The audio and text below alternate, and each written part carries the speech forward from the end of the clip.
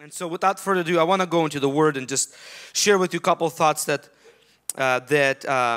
been on my mind the last couple of days. And that will come from 2 Timothy chapter 4, verse 7. And Apostle Paul is writing to Timothy and he said, I have fought the good fight, I have finished the race, and I have kept the faith. I want to talk to you today on the subject that I titled, Don't Run from the Fight. And Apostle Paul is already towards the end of his life. He is writing these epistles to different churches, and he is writing this epistle to his spiritual son Timothy, and he's saying that I fought a good fight. I have finished the race, I have ran the race, and I kept the faith. From these writings of Apostle Paul, we can see one thing, is that life is a battlefield. That life is a fight. Life is a struggle, and we need to prepare, or we need to embrace it and not run away from it. Apostle Paul probably was the first one to say that the struggle is real. You know how we have the saying that struggle is real? Well, probably Apostle Paul was the original author of that saying. What Apostle Paul is saying in this verse, that the struggle is real. Life is a battlefield, and it's only for those that are serious-minded.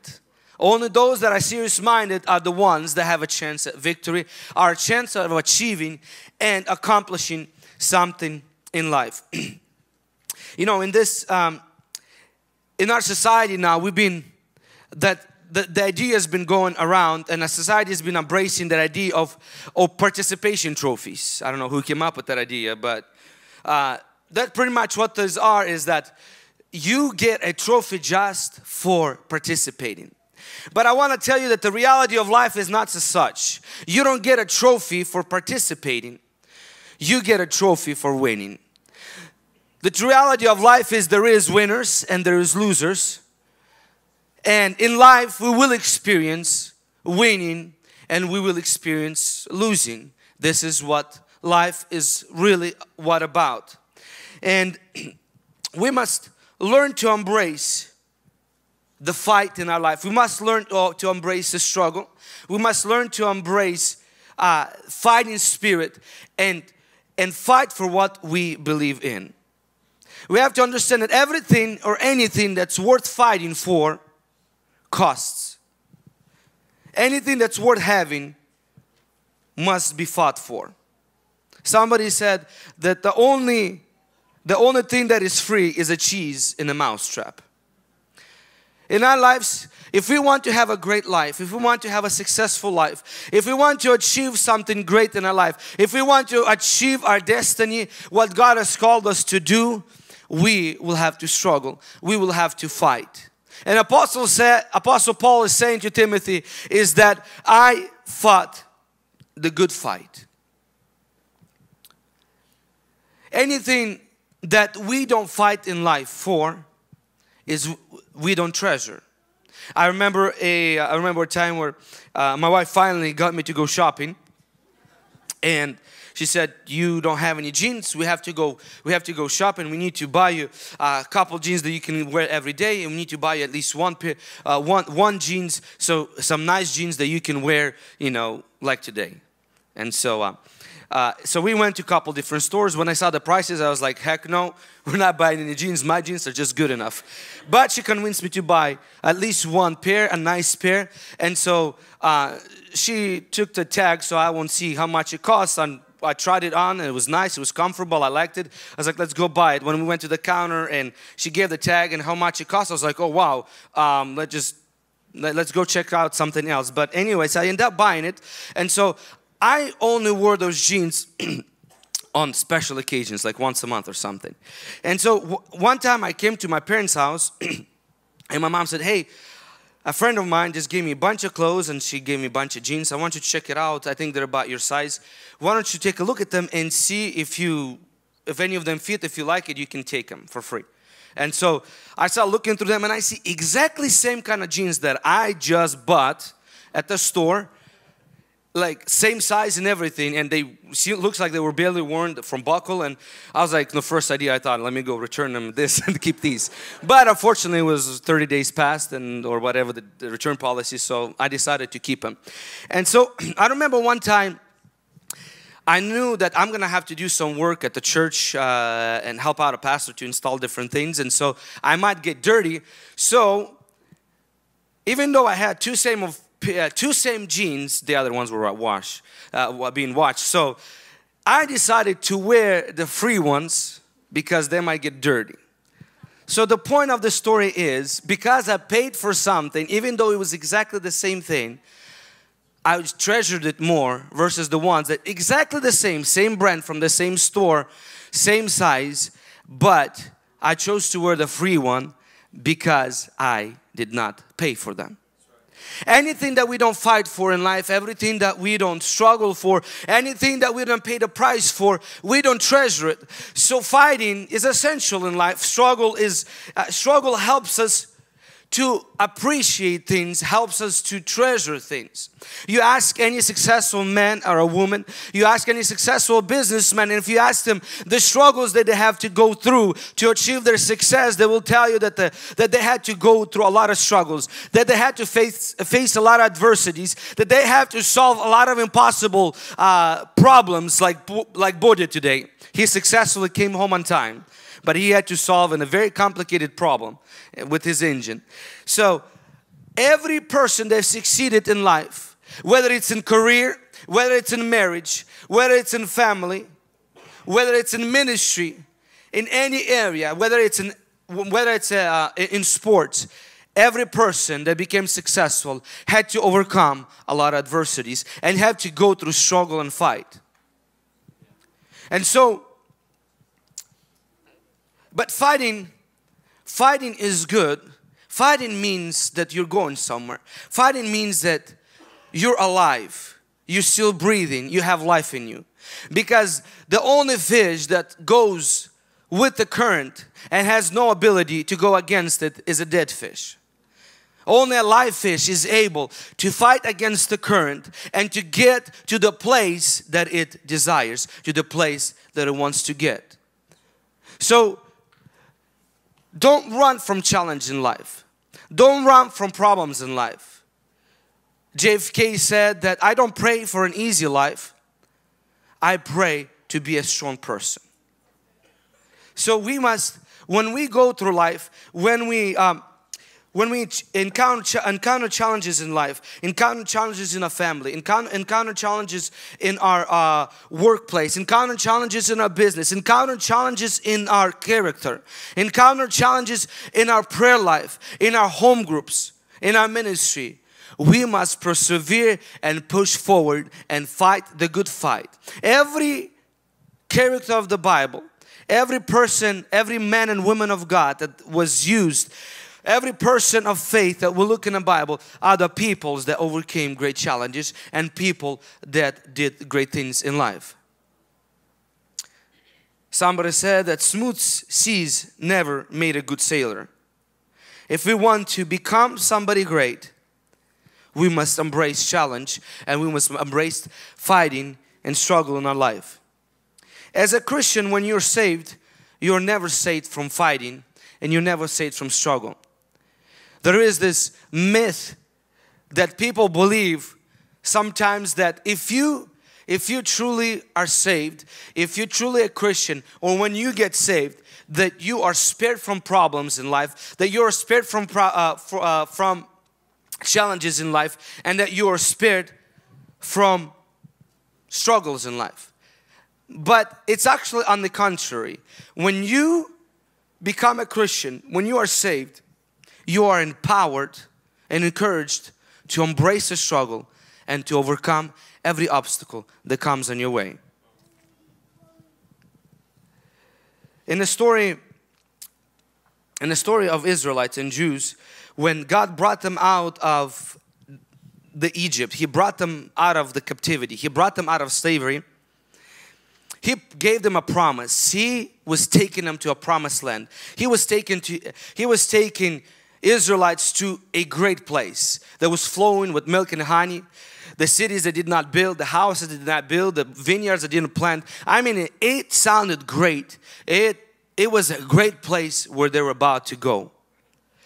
But in order to get there, they had to fight. They had to overcome many challenges in the wilderness. They had to overcome hunger. They had to overcome different temptations. Many times, a lot of times, they failed. But nonetheless, they didn't quit. They continued to go. And they fought and they got what was theirs.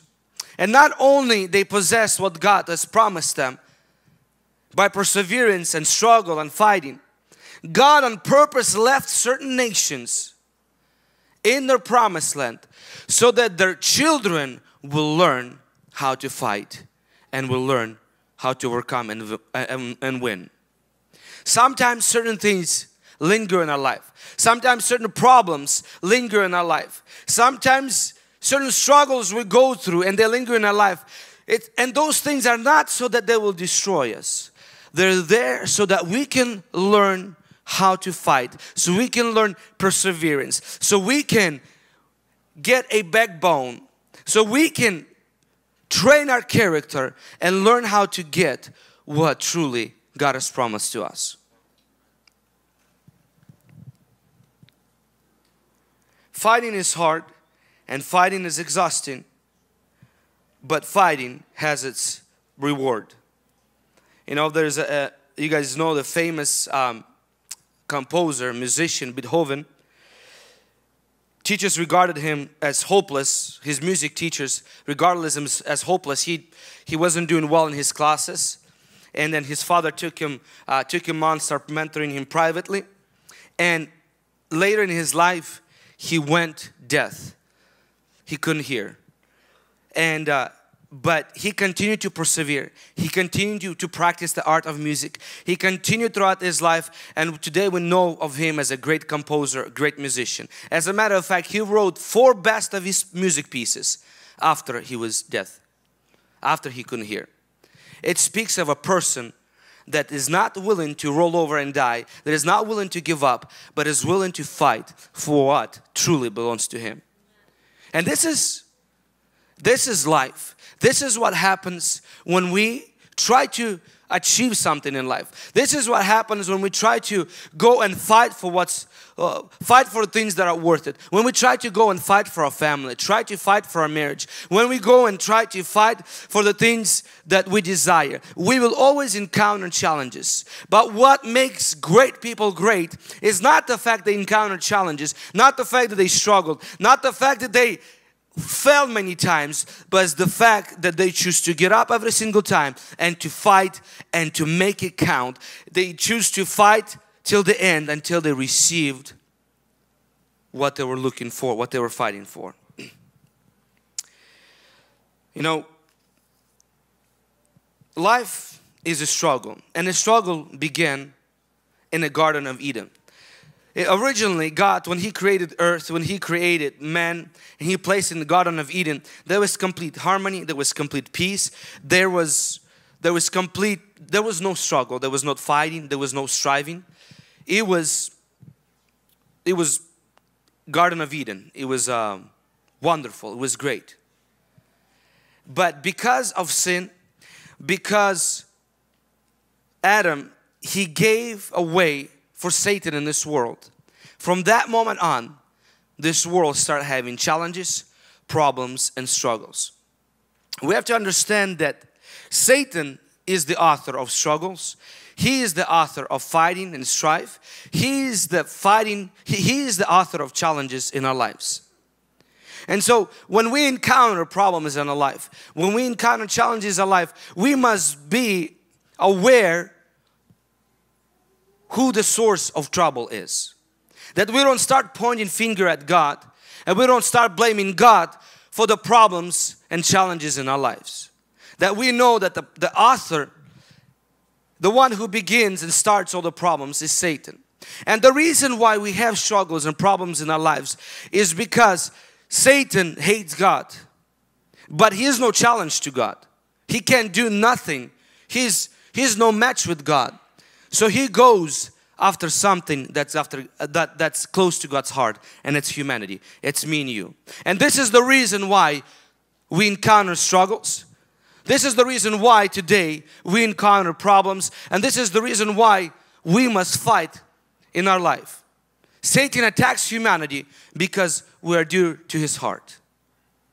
And so we must understand these things so that we might have proper perspective in our life, and so that we might direct our fight to the right direction. So that instead of fighting with each other, instead of in marriage fighting with your spouse, instead of fighting with your siblings, with your parents, instead of fighting against your boss, instead of fighting against people, that you fight against the person, against Satan and his demons. You direct your fight against the right source.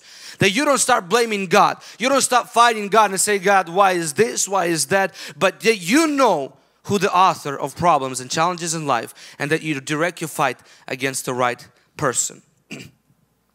Apostle Paul in Ephesians says, chapter 6, that our fight is not against flesh and blood, but it's against evil rulers, authorities, and unseen world, against mighty powers in this dark. So we must understand that sometimes in this world, our life is a collateral damage in this war, in this struggle, Satan against God. And so that's why we can't just take a position. We can't just be people that just don't fight. We can't just be people that roll over and just watch our life go by. Or think for a moment that if we just stop fighting, everything will be okay. Or if we just stop striving, if we just stop pushing ourselves forward, that somehow everything will be okay. It will not be okay. Because devil, he is a thief. He came to steal, kill and destroy. And he will do everything in his strength to rob our life, to steal from our life, to destroy our life, and if possible, to kill us. But the good news is that there is coming a day, there is coming a time, we read in Revelation, where God will put an end to everything. Where Satan will be bound, when his demons will be thrown into lake of fire. And God says that He will wipe away every tear, and there will be no more struggles. There will be no more fighting. There will be no more struggling in our lives. That day is coming, but the day is not here yet. And so we must embrace fight and struggle in our life, and we must learn how to overcome in our life. Fighting is good in our life because it develops our character. It helps us to persevere. It develops our patience, and it matures us, and it helps us. It exposes these things in us that otherwise we don't see it. For example, when you pick up a tea bag, and especially if there is no label on the tea bag, you don't know what kind of tea bag it is, what it contains, or what it's capable of. But when you put it in the hot water, it begins to reveal its true color, and it begins to reveal its taste and what it really made of. Same thing, struggle and fighting in our lives. When we begin to fight, when we get into a struggle in our life, it begins to reveal things about us that we did not know previously, that allows us to change us and allows us to improve ourselves, and really brings the good and the bad out of us. And so we improve on the things that we need to improve, with things that we need to work on. Fighting also challenges and teaches us to rely on God. Every time we embrace struggle, every time we come into challenge in our lives, it helps us to rely on God. It shows us that we are weak on our own and that we need God in our life. And struggle helps us to determine what we really want in life. Sometimes we think we want many things. Sometimes we think we want this or that. But when we get into a struggle, when we get into a fight and we begin to fight for it, then we truly determine, we truly find out what we really want. I want to share 3 things that we must fight for. First, we must fight for what belongs to us. In the Bible, there's 7,000 promises of what God has prepared in store for you, what He wants to give you, what really truly rightfully is yours.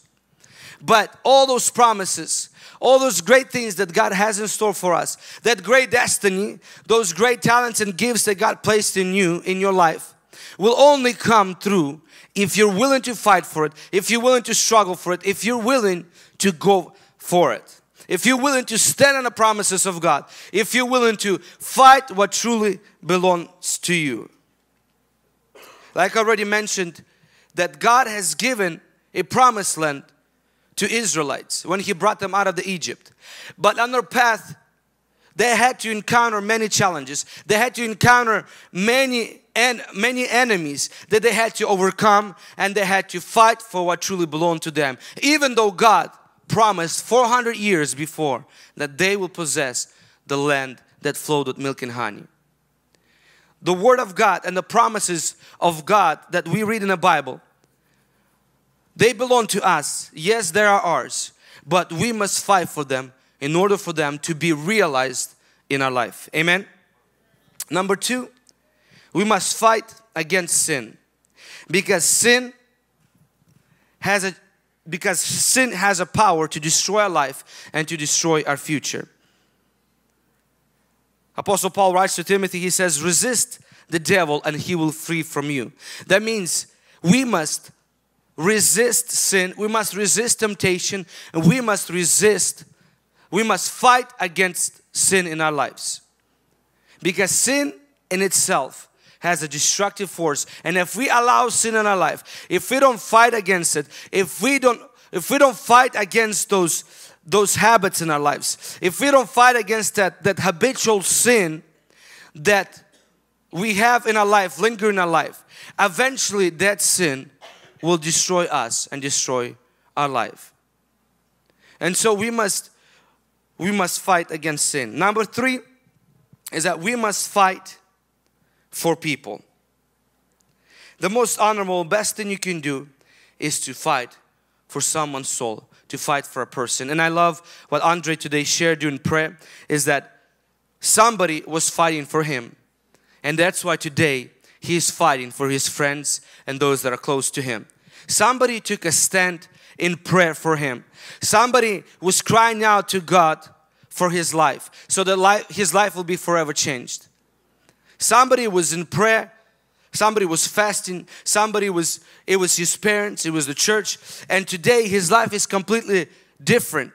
He's not using drugs anymore, he's not drinking anymore, he's not partying anymore, he's serving God, and he's helping other people to get out of that lifestyle. And so the best thing that we can do, the best fight that we can fight is not against people, but for people. I remember a story from Gideon, from the Bible, a story of Gideon. Gideon, God came to him and said, "You are a mighty man of valor, you are a fighter, I like your spirit. I want you to go and free my nation from the enemies that's been oppressing your nation." And Gideon first, he started making up a bunch of excuses, said, "God, you know, I'm not qualified, I'm a nobody, I'm from the very small family, I'm the youngest in the family. God, you picked the wrong kind of a person, I'm not able to fight. Who am I? Nobody's gonna listen to me." But God told him, "Go and fight and I will be with you." And Gideon answers the call and he begins to fight for his nation. And he brings a great victory to his nation. He defeats the enemy and Israel triumphs once again. And because he took the stand, because he fought for his nation, his life was blessed by God. He was arranged, he was made a leader of the nation. And his life was, God arranged his life much better than he could have arranged himself. If Gideon would not answer the call to fight for people, to fight for his nation, Gideon would have been hiding in the cave from the enemies and living on barely anything. But because Gideon decided to answer the call and fight for people, God had done a great miracle in his life. He saved the whole nation through him. Got rid of the enemies, his personal enemies, and the enemies of his nation. and blessed his life. And he was living an abundant life. I also remember a story of David from the Bible. David was a same way. He was a nobody, the youngest in the family.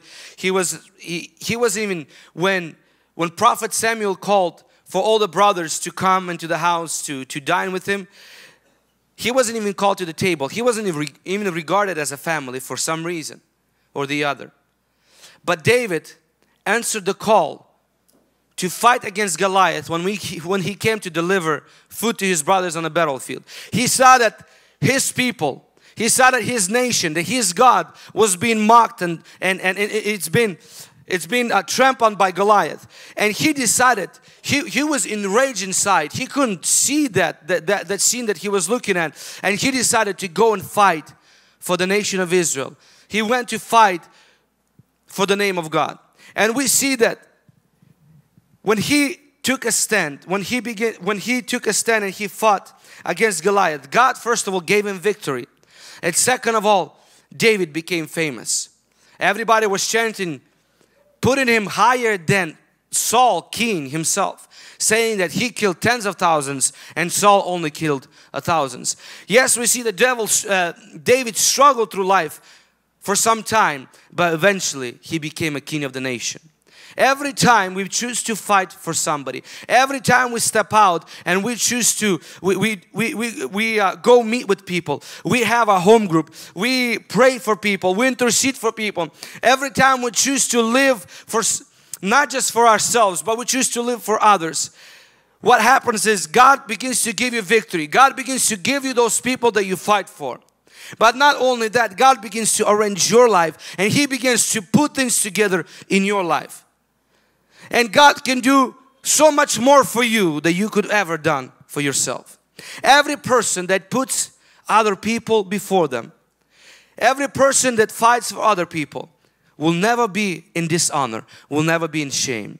Every person that fights for others, that prays for others, that cares for others, will always be in honor and will always be under the blessing of God. Apostle Paul says that I fought a good fight.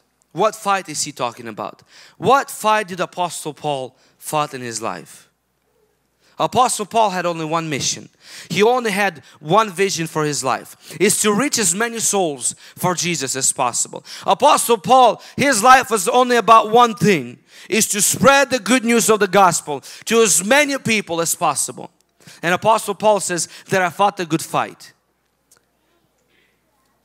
He says, I fought the good fight and I have finished the race. I have kept the faith. Now there is in store for me a crown of righteousness. And in store for me there is a reward. And now we see Apostle Paul's life. He spent his life on others. He spent his life fighting for people. He spent his life extending the kingdom of God. And today, temples are built in his name. Today, we look at him as a hero, as a man of faith. Every time we choose to follow the vision of God, every time we choose to fight for others, every time we choose to live for something bigger than ourselves, we will always be in honor. We will always live a life that is blessed. In Jesus' name, amen. The story of Good Samaritan shows us that a man was walking down the road and the thieves came upon him and they beat him. They robbed everything. They stole everything from him and left him half dead on the side of the road. Today, this story repeats over and over again in many lives. Today, Satan and his agents, demons, they are roaming around and then destroying people's lives. And they're leaving people wounded and on the side of the road. And I believe that we are such a church, we are such a people that will take a stand, that will fight for people, that will fight off those robbers and thieves, those people, those entities, those demons that destroy people's lives. And that people will not have to encounter what this man encountered, being left half for dead. You might say that,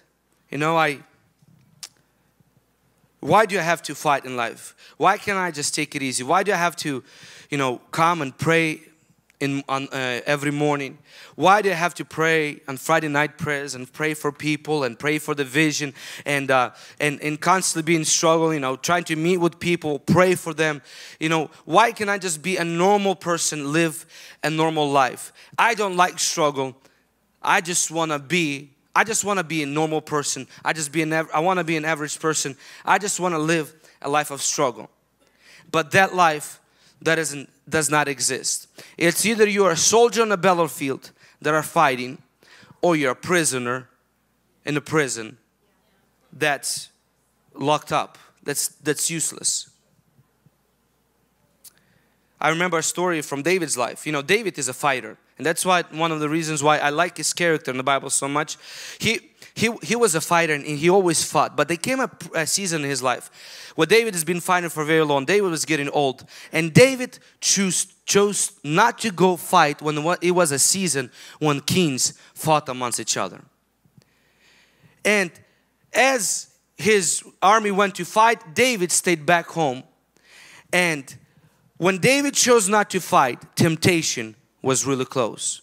And we see that David made some of the baddest mistakes, some of the worst mistakes in his life, simply because he stopped fighting in his life. He stopped struggling in his life. He stopped pursuing those things that God called him to pursue. Every time we stop fighting, temptation will always be near. It always will find us. Another person that comes in mind from the Bible is Samson. Samson was called by God specifically to fight for his nation, to free his nation from nation of Philistines. But Samson, he abandoned his call and he abandoned his fight, and he was flirting with Delilah. He was sleeping on the lap of Delilah. And we know the story that how unfolded with Samson is that eventually he lost his power, he lost his life, and he lost his eyes, and he lost his life. Every time we choose not to fight, Satan will always be near. Temptation will always be near to get us down and to lock us up as prisoners. We either soldiers that we fight, or we're prisoners. We have to understand that our final resting place is in heaven. We will rest there. There will be no more fight. But while we're on this earth, we're going to struggle and we're going to fight and we're going to persevere. David says in his psalm is that he will prepare a table before my enemies. Because when you fight with God, God is always on your side and you will have victories. And even if you're going to be in the midst of the struggle, even if you're going to be in the midst of fight, in the midst of war, you'll still be at rest, you'll still be at peace, and God will prepare a table in front of your enemies. So I want to challenge you and want to encourage you to not give up in your life. If you abandon certain dreams, a calling of God in your life, if you abandon certain things in your life, I challenge you to pick it back up and to fight a good fight. Fight till the end, so that you will be able to say with Apostle Paul, what Apostle Paul said, that I fought a good fight, I ran the race, I kept the faith, and I am awaiting my reward in heaven. You have to understand at the end of the days, life is short and it's all gonna come to an end. When we're gonna be buried 6 feet under, we will be able to take nothing with us, but only the things that we fought for and the treasures that we stored up in heaven. So I encourage us that we would fight for what God has for us, that we will not settle for mediocre life, that we would fight sin in our life, and that we would fight for people in our lives, that we fight for those that are lost, for those that are hurting, that we will come against those powers and principalities that seek to destroy people and harm people, and that will be those people that God can rely on, and that we will be those that will answer the call of God and that will wage war against Satan and his agents, and that we will extend the kingdom of God in Jesus' mighty name. Amen, church.